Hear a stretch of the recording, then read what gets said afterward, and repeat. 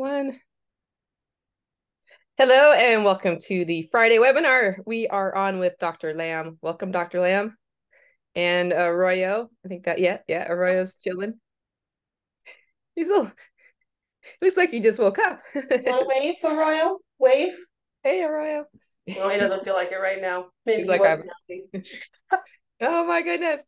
So if you're just joining us, we're doing a fabulous webinar today, and we have a awesome topic, and we're going to cover our senior citizens. I always like saying that word because it kind of rhyme. Senior birds.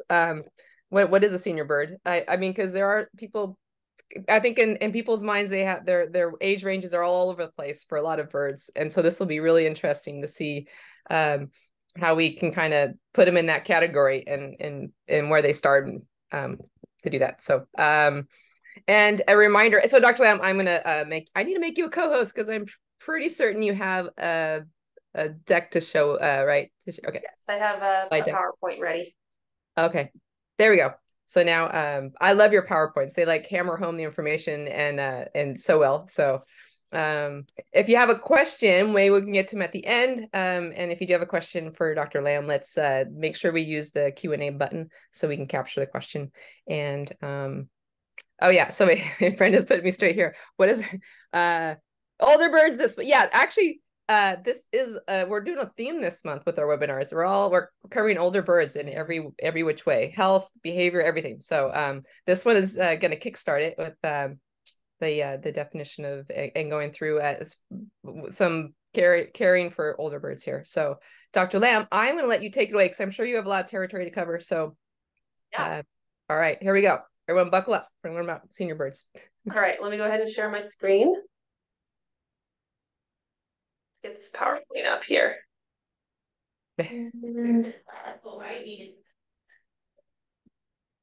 All right. So, as you mentioned, this month we're all about older birds, senior birds, geriatrics. So to get right into it, I think the first question that people ask when we hear the word senior or geriatric is, well, what makes a bird a senior, or what makes a bird a geriatric? And the first thing that people always think about is a number. And there's definitely a lot more to it than just a number. We have to recognize that a number is just that. It is just a number. And there may be certain ages that are expected of a bird, where we start to maybe think about a bird being a senior or being considered a geriatric, but it's not the number alone that makes a bird be a senior or a geriatric. There's much more to it. But I want to first focus on the number because it gives us a little bit of an idea, potentially, of is this bird later in its life or earlier in its life? But is it truly a senior? So these numbers that I have up here are, you can see this chart, it has a few common species that we see as pets: budgies, cockatiels, blue-gold macaws, African greys, green-cheek conures, orange-winged Amazon. I didn't have any cockatoos up here. I should have pulled a cockatoo one. But these are lifespans that have been reported in a publication, and this is based in years. So if you look at the budgie publications that are out there, show that budgies live between 7 to 15 years, and this is scientific publications. And then you look at the cockatiels and it says 10 to 14 years. Now the budgies, I can kind of say, okay, yes, I would agree with that typical lifespan of a budgie is going to be somewhere in that range of 7 to 15 years. My personal experience, the oldest budgie that I've ever met was 13. I haven't met a 15-year-old personally. But then when I look at the cockatiels and I read that the lifespan that's reported in publications is only 10 to 14, like that to me sounds so wrong. But that is what is reported. In reality, like my personal experience that I've seen is I've seen a cockatiel as old as 33. And I have plenty of cockatiels that come into the office that are in their late 20s, or just right about 30. So when I look at that lifespan that's been reported and is in publications of 10 to 14, we have to recognize that that is drastically incorrect. That is based off of what has been reported elsewhere, but it may not necessarily be truly representative, and is not truly representative of what these birds can actually live to.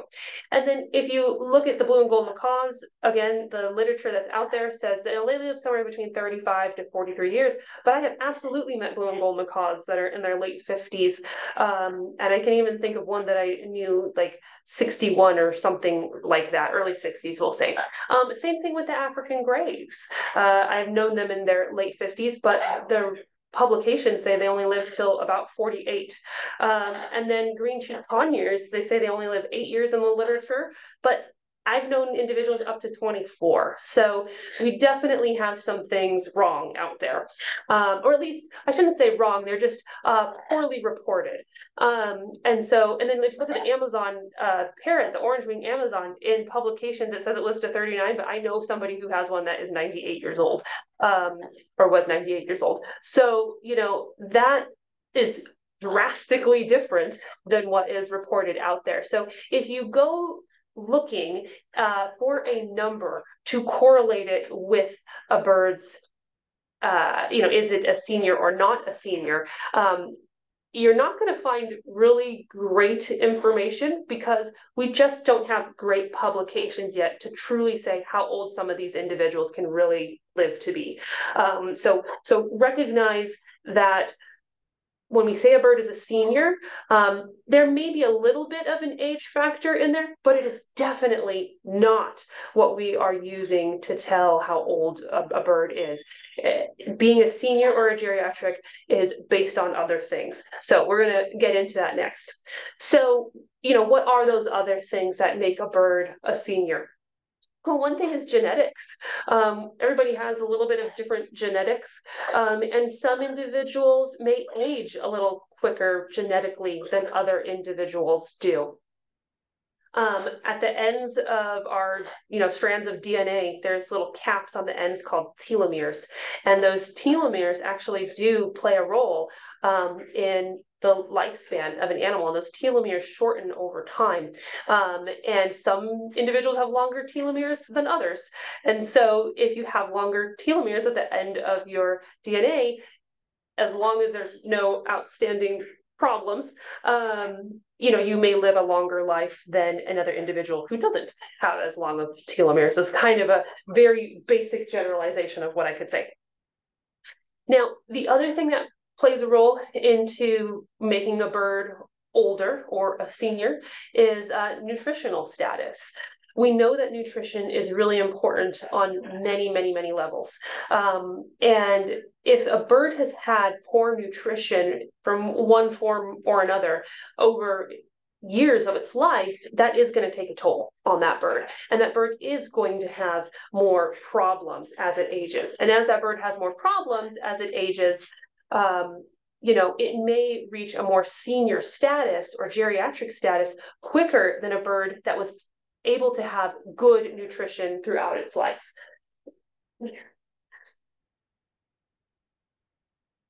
Arroyo, as always, is trying to interrupt and get himself into some trouble while we are doing our webinar, but he's okay for the moment. All right, so the next thing is stress. Stress definitely is something that can make an animal age quicker.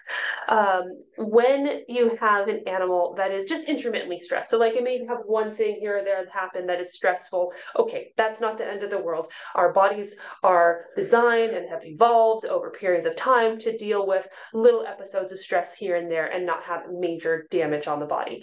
But when you have an animal that is dealing with stress that is chronic and is just constantly being stressed over and over and over, and, what is stress, I guess, is the other thing, something that may be different from one individual to another. But needless to say, if a bird is chronically having these stresses over and over and over, it is going to add up over time, and that can cause damage to the body in various ways. It's certainly much more well understood, I think, in humans, where in humans there's lots of data to support how stress can lead to chronic inflammatory states, and those chronic inflammatory states can lead to certain diseases and disorders.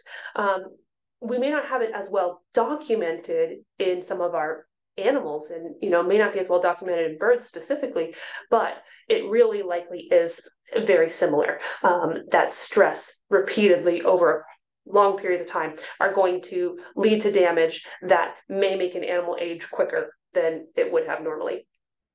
The other thing is exercise. How much is an animal exercising? How much is an animal is getting around? A lot of our birds lead a little bit of a sedentary lifestyle compared to what they would be in the wild. And that little bit more sedentary lifestyle, though it may seem luxurious to us to, be able to lounge around and do whatever you want, it may take its toll as well, because the bird isn't working out its muscles, its joints, it's not getting as much cardiovascular workout that's really important for maintaining health. I put this picture up here of this cute little bird. This is a bird that I recently adopted. It's a Port Lincoln Parrot, and she has some chronic disease that makes it so that she actually is a little handicapped and isn't able to perch like normal. You can see in the picture she's sort of like sitting on her little bottom, and that's kind of how she lives. But that means she's not getting as much exercise as an other individual that is the same age, same sex, same species as her. And so she probably is going to age a little quicker than an individual who's, again, same species, same sex, same number age as her. Then, so she's likely to be considered a senior earlier in age than an other individual like her. So all that being said, what is the actual definition of a senior or a geriatric? Well, it's one of the definitions that I have heard of is it's the age at which medical conditions associated with aging have been reported or are being reported. So once a bird is starting to have some disorders that are seen more in animals of an older age, that's maybe when we're going to start considering them to be a senior or considering them to be a geriatric. So what are some of those common disorders that we see as animals get older? Let me get this stethoscope from Arroyo. One of the interns left her stuff out, so I need to hide it. So Arroyo doesn't chew up this important, expensive stethoscope. So what are the common problems that we can see with a bird as they age that will cause them to be geriatric? I have a list of several ones here, and these disorders and diseases that we're going to talk about sometimes can happen earlier in life, and we still may not necessarily consider the bird a senior or a geriatric. So one of the things I want people to take away from this talk today is that the definition of a bird being a senior or a geriatric is going to be different from one individual to the next. There is not a hard and fast rule. And so trying to find a hard and fast rule for your individual bird is really going to not be possible. It's a little bit nebulous. We have to take multiple things into consideration. But these are some of the common problems that we see as birds age: cardiac disease, liver disease, arthritis, cataracts, bumblefoot, and also lipid deposits on the corneal surface. So we'll get into all of those. Okay, so when it comes to cardiac disease, atherosclerosis is the most common cardiac disorder that we see in birds. Now, there's plenty of other cardiac disorders. We can see like valvular changes. We can see like lesions between chambers of the heart, where there's what's called a ventricular septal defect, where they have a defect in the wall so that blood is not flowing through the chambers the way that it's supposed to. There certainly are other disorders of the cardiovascular system than just atherosclerosis. It's just that atherosclerosis is the most common one that we will see in birds, particularly in birds as they age. And there's been studies that have looked back to say what is the signalment that we will say? Signalment means like the species, the sex, the age, the reproductive status, that sort of thing. What is the signalment for the individual that is going to be a likely candidate for the development of atherosclerosis? And when we look at that signalment, we find that it's usually birds in their 20s to 30s that are more likely to be found with atherosclerosis, but we can see it in younger individuals. In chickens, it's been reported as young as a year of age, and then we can certainly see it in older individuals as well. There's lots of different things that have been associated with it. There's many possible causes: high fat diet, high caloric intake in the diet, a lack of exercise, some things we already discussed, nutrition and exercise, hormonal drive. If you have an individual who is very hormonal, our female species or female sex is more likely to have atherosclerosis than the male sex, and it may be because of more hormonal drive throughout their life and how those hormones affect their lipid metabolism throughout life. There's definitely species predilection with African greys, Amazons, Quaker parrots, and cockatiels as like the big four that we see with atherosclerosis.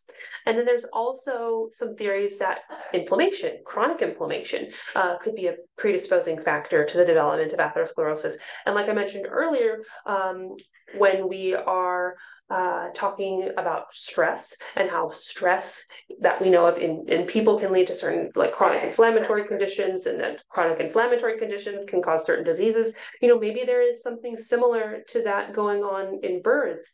We don't know yet. Of course, there's more studies that need to be done, but chronic inflammation may be one of the things that is a predisposing factor for the development of atherosclerosis. And as far as diagnosing it, we've talked about it in previous webinars, of course, but just for a quick synopsis of how do we diagnose this particular disorder.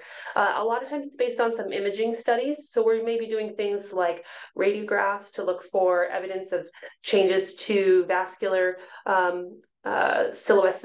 Those radiographs are not perfect, and definitely they have to be more like end stage. They have to be further along in the disease process for there to be changes on radiographs.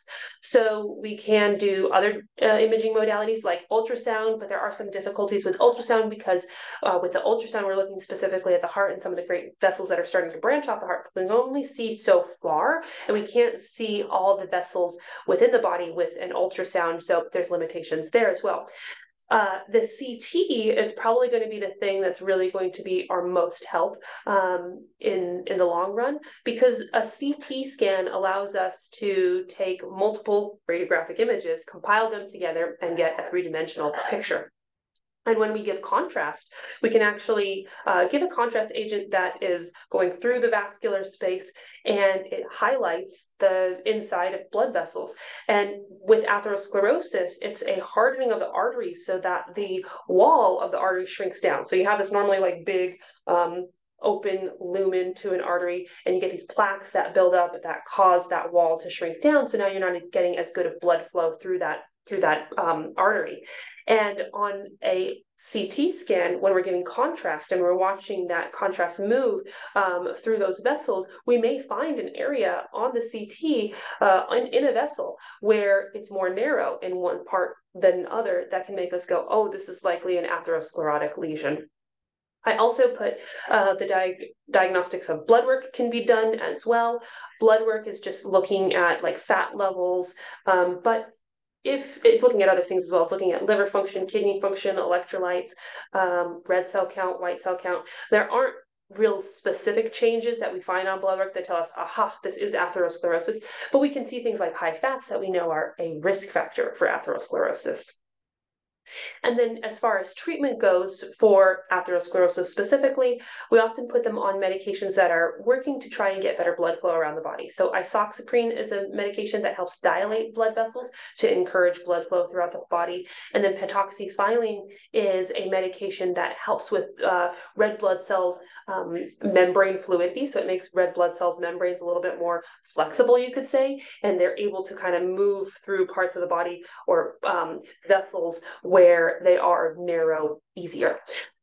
And these are just the medications that we're using right now. These may change in a few years. I don't know, because as we get better at identifying this particular disease, we may also get better at finding better treatments for it. So this is for now, but these recommendations may change in the future.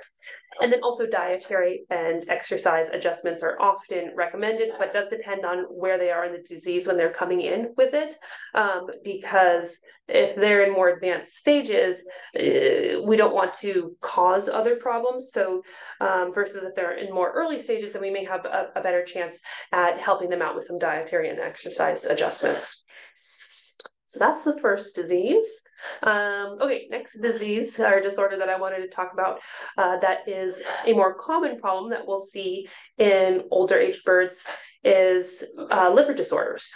So there's a lot of different problems that can happen with the liver.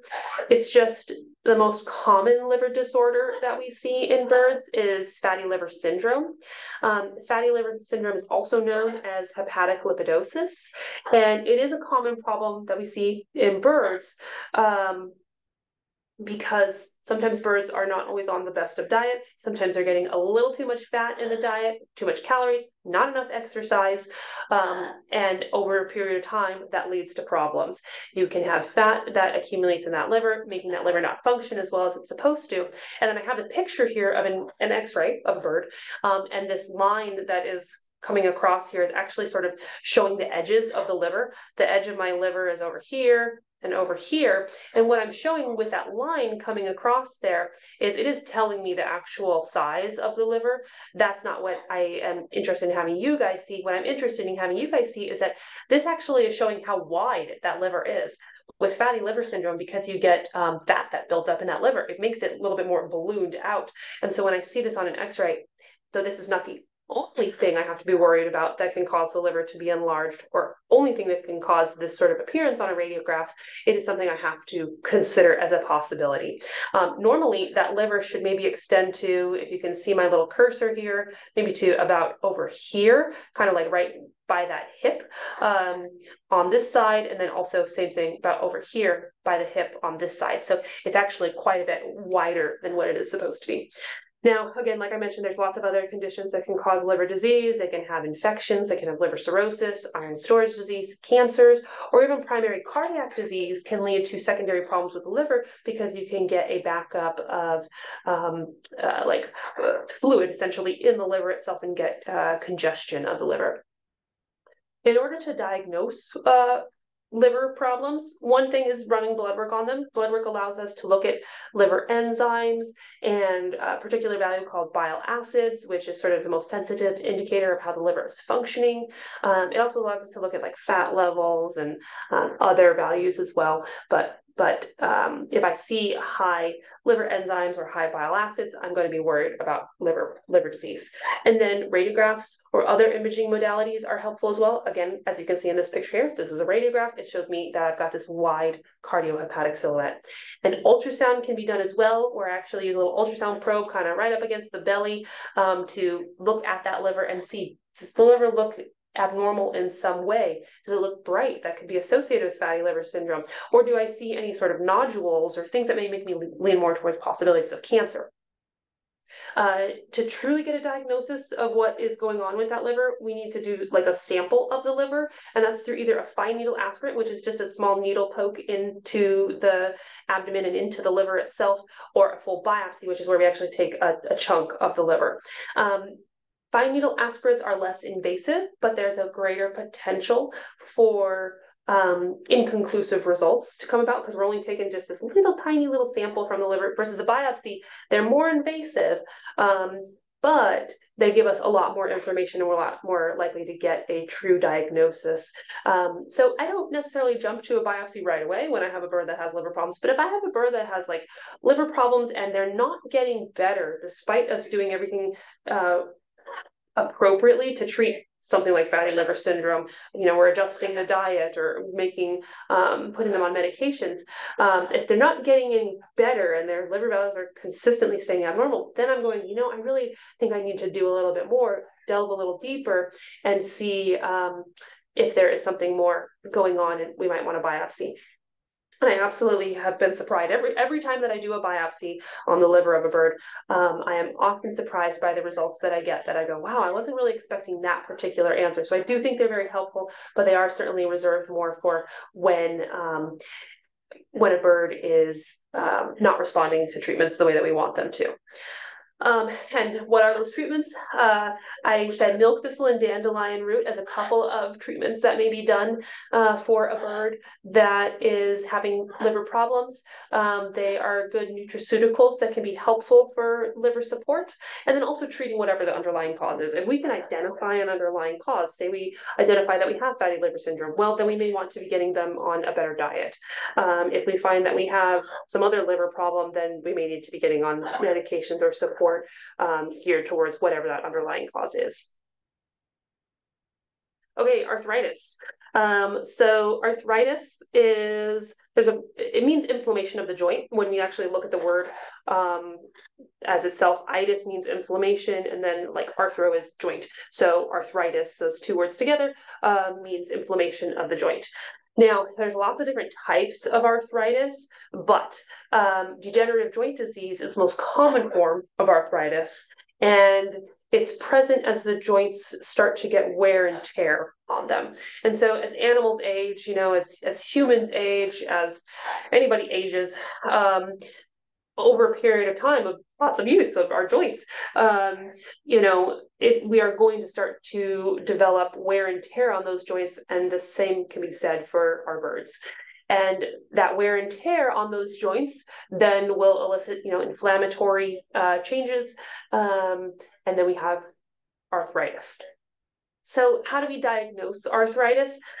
Physical examinations can be pretty helpful for diagnosis of arthritis because, I may be feeling along the bird and putting its wings and its legs through a range of motion and really seeing, what abilities I have to move those joints in their typical range of motion. If I'm not able to move them in their typical range of motion the way that I should, or I feel some like tightness, or the bird is acting uncomfortable as I'm putting through range of motion, or sometimes we'll even feel like nodular developments of the bone, because with arthritis of the bones, or at the bones, at the joint, over a period of time, you start to get bony remodeling. And so we may have some like nodular, like growth sort of at the joint itself. I may find that all on my physical examination. But then I'm also usually recommending radiographs as well, because radiographs give me an idea of really what am I up against? Like, how bad is this arthritis? What are the bones actually doing? And also making sure that I'm not missing something else other than degenerative joint disease, because you can have infections in joints that can limit a joint's range of motion and lead to pain. And I might see some changes on radiographs that make me more suspicious of an infection. Or the other thing that I might be looking for on radiographs is sometimes cancers. There are certain cancers that can affect the joints, affect the bones. They're not super common, thankfully, in birds, but they do happen. And so in the early stages, I might be suspecting, or in the early stages, it might seem like it's degenerative joint disease when it's actually something else. So radiographs can help me to know if there is something more going on there. And then as far as treatments go for arthritis, so the first thing I put up there is NSAIDs. What that stands for, that's an acronym for non-steroidal anti-inflammatory drugs. And so you may hear a doctor say, oh, I want to put, this patient on an NSAID. And that means that we're going to put them on a non-steroidal anti-inflammatory medication. And the most common one that we use in birds is meloxicam, but there are others. It's not the only one. There's robenacoxib, celecoxib, and quite a few others that are out there. It's just meloxicam is the one that we have probably the most data on and experience with, to show how it works effectively for birds, what doses are appropriate for certain species, and all that information. Then the way that those work is they reduce the inflammation in the joints, right? So it says it is right in the name, non-steroidal anti-inflammatory drugs are anti-inflammatories. And since arthritis, just looking at the name itself, it's an itis, it's inflammation, we want to put them on the anti-inflammatories that help get that inflammation down. You can also have them on glucosamine and chondroitin. Glucosamine and chondroitin are two other nutraceuticals that are helpful for joints. They are actually components of normal like joint structure and fluid. And so we can supplement those in the diet, and they do seem to be helpful for some individuals. There's certainly some individuals where they don't seem to be too helpful for, but there's many who they do seem to be helpful for. Omega-3 fatty acids are really helpful as well. What omega-3 fatty acids are doing is they are also actually reducing inflammation. They work through different mechanisms to cause a reduction in inflammation. They take time to build up in the body. So your non-steroidal anti-inflammatories, those are going to start working pretty quickly to reduce inflammation and making a bird feel more comfortable.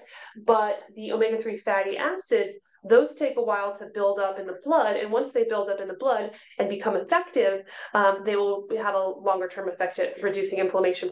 They're a little safer than being on non-steroidal anti-inflammatories longer term. So a lot of times I will start a bird, when I first identify arthritis in a bird, I will start them on non-steroidal anti-inflammatories and omega-3 fatty acids at the same time, with the goal of maybe taking them off of those non-steroidal anti-inflammatories at, later on, at some point that's dependent upon the individual bird, and keeping them on the omega-3 fatty acids to reduce inflammation over a longer period of time.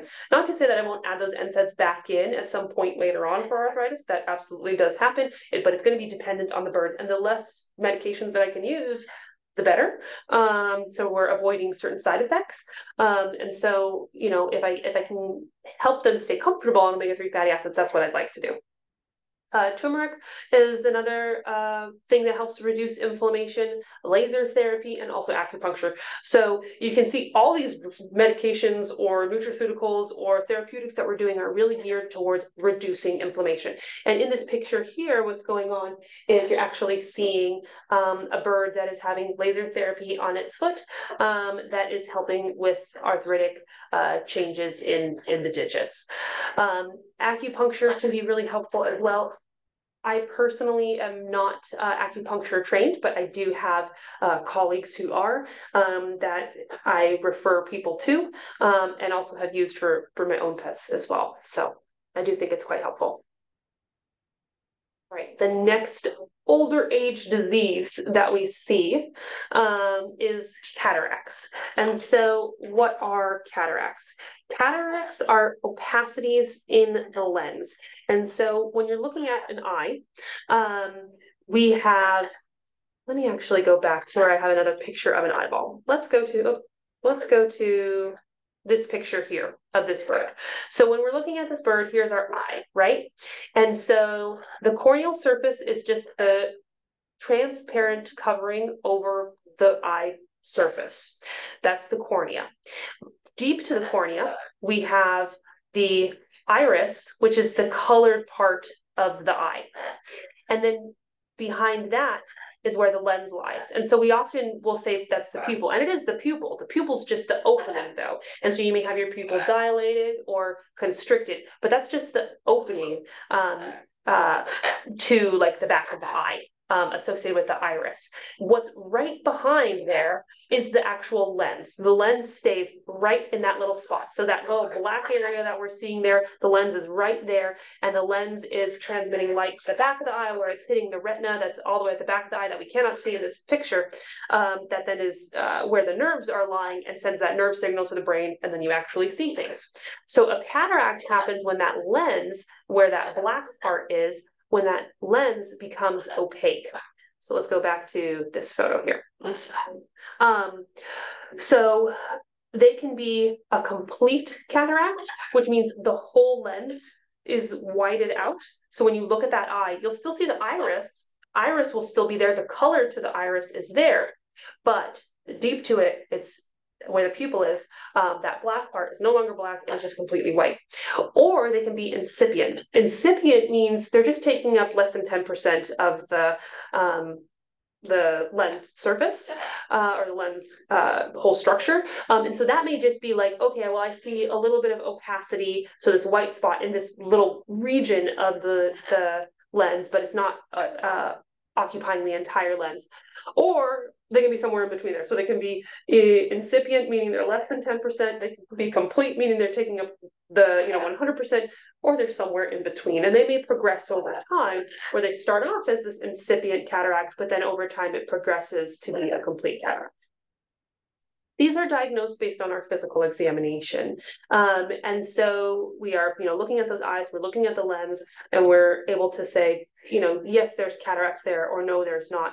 And I have had lots of people come in before and say, hey, my bird has cataracts, when they actually are not cataracts, and what they're seeing is some other opacity at another portion of the eye structure, like the surface of the eye, or in the anterior chamber, which is the space between the cornea and the lens itself. Or sometimes they're seeing like a bluish color to the lens, and that is actually something different. That's lenticular sclerosis, which is a normal aging process that happens with the lens, and it's where the lens gets a little harder. But the reason we don't call it a cataract is because it's not a cataract. And how I can tell that on a physical exam is when I use my little scope to look at the back of the eye. If I can still see the retina, then it is not a cataract. If I can't see the retina because this white opacity is blocking my ability to see the retina, that means that is cataract. So that's how we tell the difference.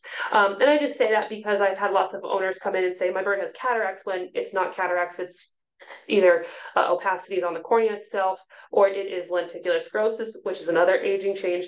And the way that I was taught it in vet school, lenticular sclerosis is what causes people as they age to need reading glasses. And so when I see that change in a bird, I always let people know, well, your bird is at the age where it needs reading glasses, but since it's not reading anything, I will not give you a prescription for eyeglasses today for your bird. So, something we laugh about, but don't worry too much about for them. Now, what do we do when we have a bird that actually has cataracts? There's a few different things that we can do. One thing, honestly, and probably what most people often do, is just monitor them. If they have it in just one eye, as long as they've got another eye that's functional, they can still see. Yes, they may, have a little bit of adaptations that they need to get used to in their life, but they often do quite well. And just monitoring is often okay. You can, for those individuals who have bilateral cataracts or are having problems, you might need to make a little bit of cage adjustments for birds. So you might need to move toys around or move food and water dishes in areas that are easier to get to, or you may need to set things up ever so slightly differently that make it easier for the bird to navigate its cage. But I have to say, I've often been quite surprised. I personally have a bird that is blind, not with cataracts, but is blind. And man, he gets around that cage just fine. Nobody even knows that he's blind when I have, friends or family come over, until they look really close and go, oh, his eyes don't look quite right. Because the way that he gets around that cage, he knows where everything is. And so sometimes it's more a function of just don't change things too much for them, or change things a little bit, but not to the point where it stresses them. Because sometimes a little bit of adjustment of the environment is enrichment. It can make them go, oh, something is different over here. Let me explore this thing. So don't be too rigid in not moving anything around, but be mindful of what's stressful for your bird. So that's going to be very much an individual thing that people are going to have to determine for their bird. And then the last thing that people can do with cataracts is they can do a surgical procedure called a phacoemulsification. And that's what this picture is here. This is one of my colleagues. This is Dr. Zoe Reed. She's an ophthalmologist. So all she does is eyeballs all day long. And she is actually doing a surgical procedure called a phacoemulsification, where she's actually removing cataracts from this Amazon parrot's eyes. And it's a very delicate procedure. You can see she actually is having to use a microscope that's a very specialized microscope, very specialized instruments that she's using to do this particular procedure. Really, really cool procedure, but definitely something that an ophthalmologist alone is going to do. And it was for this little individual here who had cataracts in both of her eyes, and she didn't seem to be adapting as well as maybe her owners would have liked. So they decided to proceed with this surgery, and she's doing great. So it is possible to do cataract surgery on birds. So I just want everybody to know that that is something that can be done. Okay, another common thing that we see in birds of older age is bumblefoot. And what is bumblefoot? Well, the other name is pododermatitis. So as we talked about earlier, the word itis after something means inflammation. And so podo means feet, derm means skin. So inflammation of the skin of the foot is what that scientific word actually means. So you may hear it called that scientific name, pododermatitis, or you may hear it called bumblefoot. Bumblefoot's kind of the more common thing that people will say. It's kind of fun to say, but you may hear it either way. But it's the exact same thing. And so again, it's inflammation of the feet. And you can see in this picture here of this bird, it has some swelling and inflammation and even ulceration on the surface of that foot. And there's different grades of bumblefoot. They're graded 1 through 7, with higher grades meaning worsening of the severity. And as it progresses, it starts just off on the skin, but then it starts to affect underneath the skin and the subcutaneous tissue, can affect the muscles, the tendons, and even get to the bone. So it can become quite problematic if it is allowed to progress. There are several causes for it. One is obesity. So sometimes birds that are just overweight, they're putting more pressure on those feet. And, birds are standing on their feet all day long for the most part. And so that can lead to some pressure on those feet that's excessive if we're too heavy for the standard body type. And that can be a precipitating factor for the development of this problem. Hypovitaminosis A, so a reduction in vitamin A in the diet, is something that has been linked to this occurring, particularly in parrots. So you can see we're talking about lifestyle, we're talking about nutrition, we're talking about exercise, how if you're not getting good exercise, if you're not getting good nutrition, then there are certain diseases that we see that can be associated with being geriatric or a senior. Other things that can cause bumblefoot trauma, sometimes they scraped themselves on something, poked themselves on something, and that led to this inflammatory process starting. And then also inappropriate perches. If a bird is on the same diameter perch all the time, that is going to lead to pressure on the same parts of the foot all the time, which is going to cause ulcerations, inflammation, and bumblefoot. So one of the things that we like to tell people to do is just sort of a preventative care thing is make sure you have a variety of perches. If you've got a variety of perches of different shapes, sizes, textures, that's going to be better for your bird's foot health and can prevent or work to prevent bumblefoot from occurring. The diagnosis of bumblefoot, again, our physical exam is often necessary. We can look at that foot bottom and go, yep, there's some inflammation going on there. But I'm often recommending radiographs as well because I want to see how bad is it. And I can often only tell how bad it is when I take an X-ray. I can tell grades up to a certain point when I'm just looking at the foot. But if I'm really looking for that highest grade where it is damaging the bones, oftentimes I need an X-ray. As far as treating these guys, surgical debridement, that's one thing that we'll do where we actually do surgeries to debride dead necrotic tissue. Now, I will say that tends to be more for the more advanced stages of bumblefoot. In the more early stages, we may just need some anti-inflammatories. We may need to just adjust the perches. We may need to change the diet. Maybe they need some bandages that are on the feet to provide some support and a soft surface to the foot.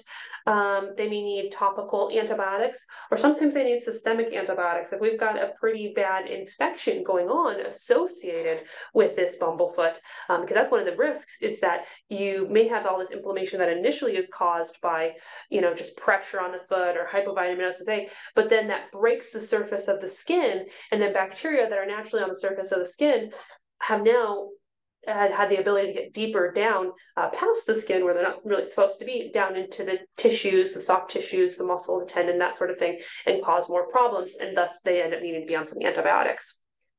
Laser therapy can be helpful for these guys as well, because laser therapy stimulates cells to go through more of a rapid cellular division process. So it's like helping areas where there's damage to go through more of a rapid healing. It also enhances blood flow to areas so that you're getting oxygenation to cells, but then you're also getting tissue debris away from a site, and it reduces pain. So it's helpful on a few different levels. And then the last thing that I wanted to talk about that's common in older birds is lipid deposits. Now, lipid deposits are these white spots that are on the surface of the eye. And so if we look at this Amazon parrot here, earlier we were talking about cataracts, right? And I was saying how cataracts are this white appearance to the lens. And I was pointing out the different structures of the eye, like the very surface structure is called the cornea. And that is where it's just this transparent surface. When we have lipid deposits, it's on that corneal surface, that transparent surface, the very superficial first thing of the eyeball that you could touch. That is where they get those lipid deposits. And so this Amazon parrot here, the corneal surface, which is transparent and covering the entire surface of the eye, right in the center there, is starting to have some white deposits. And how I can tell this from a cataract in a picture sometimes is a little hard to tell, but in real life, when I'm looking at this bird with a scope to actually like see the surface of the eye, I'm moving the bird's head a little bit around, and I can tell that those white structures move with as I move the cornea, but they're not associated with the lens below. The lens below, again, is this black stuff that's kind of behind the pupil, or behind the pupil. The lens is right behind the pupil, and it's not the lens itself that is having the opacity on it. And again, you can't really tell that so well from this picture. Maybe this is a little bit of reflection from light, so try to ignore that little white structure because that is just a light reflection. Ignore that. But when you look at this portion right here, you can see that little bit of white that maybe goes up to the edge of the pupil there. If I were to rotate this bird's head and look, it would kind of come over. I could probably see it over the iris, the colored portion of the eye, which would tell me that, okay, it is not associated with the lens. It is on the corneal surface.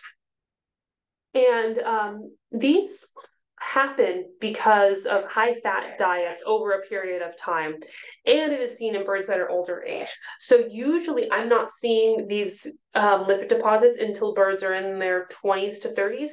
So I will say when I do see these, if this is a new bird to the home, I can tell the people, well, this individual has got to be at least 20, if not older, because you usually don't see them at younger ages. I can think of one patient that I had that was a juvenile, but I don't think they were lipid deposits. We think they were calcium deposits, so it's a little slightly different. But this is something that I can use to a slight degree, not fully, but a slight degree to at least get a somewhat of an estimate of an age on a bird, but a very crude estimate. We diagnose this by doing our physical examination and just looking again at that corneal surface. And honestly, right now, we don't have a good treatment for them. Right now, the treatment is just monitoring. Now, the good thing is they seem to not really cause too much problems for the bird. I mean, yes, there's going to be a little bit of a visual deficit, but you can see as long as the rest of the eye is unaffected, the bird is able to see around them. It's just like right on the center there for this individual that's going to be kind of hazy, but if they kind of look up or down, around, side to side, they're going to be able to see things. They may need like to adjust their head. So you may see birds that have this move their head a little bit more as they are like focusing on things to get things into a better visual like plane for them. But we don't really have good treatments for these at this time. And then I have a photo credit down there that I just wanted to point out. I took this particular photo from AAV, the Association of Avian Vets. They have lots of handouts that are for clients. And so any viewers out there, if there is a senior bird handout, and that's what this picture came from, and actually has more information than what I talked about in this lecture today. And anybody can go to their Avian Vet, and if their Avian Vet is a member of the Association of Avian Veterinarians, which many are, and we highly encourage anybody who's seeing birds to be a member of the Association of Avian Vets, they can ask their vet to, maybe get them this handout if they would like to have this in a more detailed, a little bit more detailed handout. So I want to thank them for allowing me to use this particular photo. So now that is the last of my PowerPoint, but I did want to also go over one other thing before I open it up to questions. And I had to have it out of the way because otherwise I would be being bothered by a royal. So you guys sent me some of the senior nutriberries, and so you guys actually sent me all the different sizes. I have the small bird size, which is the cockatiels, the budgies, and anybody who's tiny, and then sort of like the medium-ish bird size, which is going to be more like the Amazons, the African grays, and then I also have, see how interested he is. The larger birds, so like the cockatoo and the macaw. But the reason you guys sent me these is to just kind of show people that yes, there are some more senior or geriatric products that are available for birds. And what's nice about what Lafeber's does with these nutriberries is they do have certain things that are in here that are meant to be helpful for birds with more geriatric problems. So like some of the things that are actually added in here, there's dates, cranberries, and plums, and Arroyo's asking me for one, so hold on, I'll give you one in a moment. There's dates, cranberries, and plums, which have antioxidants in them, and antioxidants are helpful because they can help reduce like cellular damage and inflammation. And then also some stuff that's in here is there is milk thistle, which, as we talked about for liver problems, oh my gosh. Sorry. Is he going for the bags? Yeah, he's going for the bags, of course. All right, come here. I need to give him one before I think I say anything else because he's a little too interested. All right. Wait. Good job. Okay, there you go. That's awesome. Anyways, there's milk thistle in here, which we talked about already for liver problems. And since we have a lot of older birds that have liver problems, there is milk thistle in these that is supportive for the liver. And then there is also chondroitin in here. So like the glucosamine and chondroitin that I was talking about for arthritic problems, that's in here as well. So it's actually got quite a bit of good stuff in here meant for birds that meant to kind of help with more senior or geriatric problems. However, that being said, it's still totally fine to give it to younger birds. And there's even a part of me that wonders how much maybe we should sometimes give some of our younger birds these things as like general support things, antioxidants, the glucosamine and chondroitin, that sort of stuff, maybe before we actually start to see problems, maybe a little bit more helpful. So, Arroyo is not what I would consider geriatric or a senior, based on his age, based on his health status, nutrition. I don't know his genetics. I wish we could do some sort of genetic testing to like see those telomeres. I can't do that. And maybe even if we could, maybe, I don't know, maybe ethically I shouldn't do things like that. I don't know, but there's nothing about him that makes me think senior, but I'm happy for him to eat these because, again, they have benefits in many ways. So thank you for sending those to me. My birds will absolutely be enjoying them. As you can see, he already is.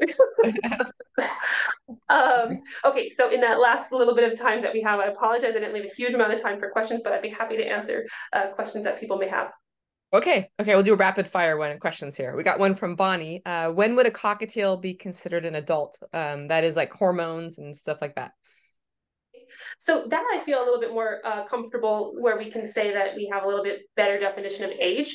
And that's going to be when they reach reproductive age. So you have birds that are juveniles that are not necessarily of reproductive age, and it's kind of like when you reach reproductive age is when you're an adult. And so for a cockatiel, that's going to be around like a year and a half-ish or so. There might be a little bit of variability. 2 years, somewhere around there is when you're kind of more of an adult. It's really hard to tell externally. They don't really look all that different, but it's when they reach reproductive age. Okay. And then Adrian asks if is anybody pursuing using hemp compounds for pain relief in citizens? It has some good effects in humans and some dogs. So what about that's used with birds? Yeah, actually, there is a company called Avian Vet that has been one of the companies that has done a lot of work on hemp products, particularly CBD, for dogs. And they actually did a study in parrots as well. So yes, it is something that is starting to be explored in parrots, and maybe, if we did this talk again in another couple of years, I might be adding that to the list of all the things that we can do. I will say I have used it in a few of my parrots that are geriatric or having inflammatory conditions and may benefit from it in other conditions. But it is still, there's still more for us to learn about it. How do you spell Elevet? It's ELLEVET. Okay, so 2L. Okay. All right. And then Judith asks, any harm in adding a little fresh turmeric to their daily diet, a small amount of fresh ginger, things like that? Yeah, so that's a good question. When it comes to the turmeric, that one, we do know that it can cause elevations in liver values, or liver enzymes, I should say. Liver enzymes if they get too much of it. And so that's where I have a little bit of a hard time sometimes saying, give it on a daily basis. And I have had clients before who have given it on a daily basis, that we've done blood work and they have had high liver enzymes, and then we take them off and or have the owner stop it, and then we recheck blood and they're better. So I do think it has its benefits. I just don't know that it's something that we should necessarily do every single day. As far as the ginger goes, I think actually these have ginger in them too. Yes, yeah, ginger is on here. That I think is a little bit safer for daily use. I haven't known anybody or had anyone have any negative effects from ginger use. So that might be something that also has some benefits for daily use and be safe. Okay. And then Donald asks, when doing cataract surgery, is an artificial lens put in, or is the eye simply lensless? Like how does it's lensless. We don't have artificial lenses that have been made for birds.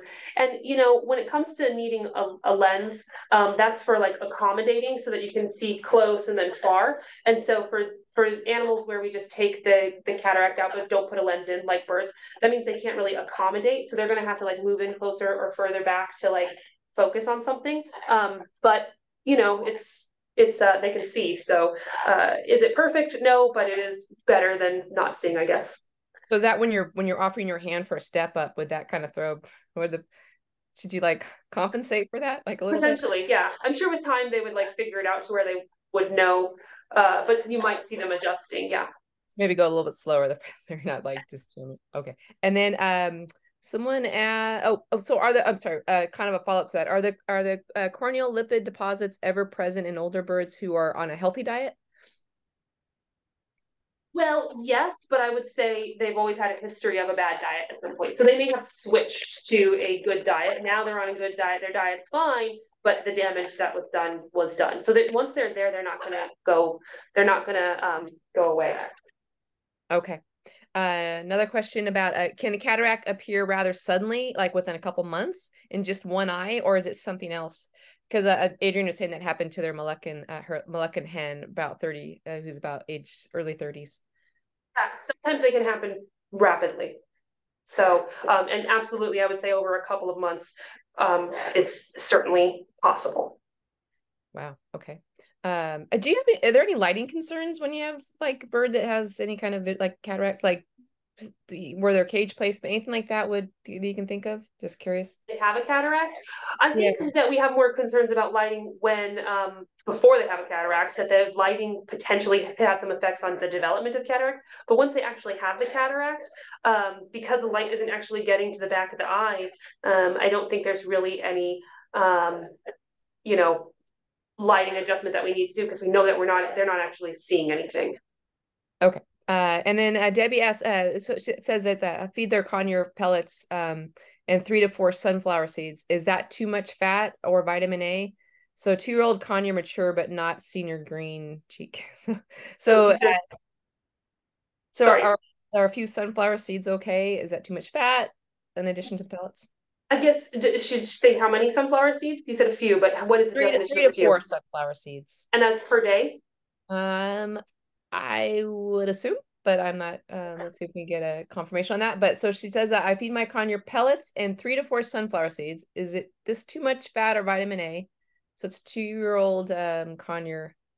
Okay. So, 3 to 4 isn't all that bad. And especially if you're using that as like with training, so that you're like having them do things and exercise and use up some energy while they are getting those 3 to 4, that's not too bad. And if you're getting the pellets, then that's where you're really getting your vitamin A. But you may want to change it up. Maybe there's some days that they don't get any of the sunflower seeds, and maybe they get some other type of treat that is a little lower in fat would be fine. Variety is good. I really do like variety. I think variety is important, and so switching it up to other things might be good in other ways. Okay, and then Lisa Bono asks, thinning of the iris and the blackish spots appearing on the iris would be called what? What would you call that? If you have a thinning of the iris and blackish spots appearing on it. Well, and Lisa's asking it, she's got grace. So I'm betting I know why she's asking this. Because if you look on the iris, there are many African grays who have like these little black dots kind of on the rim of the iris, and what those are called uveal cysts.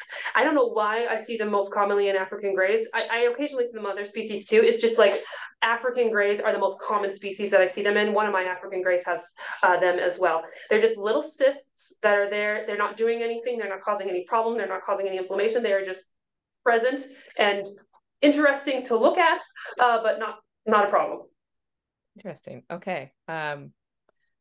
We just did rapid fire Q&As. That was awesome. Like we got through a ton of questions in a short amount of time with very informative answers on each one. So thank you. So, awesome.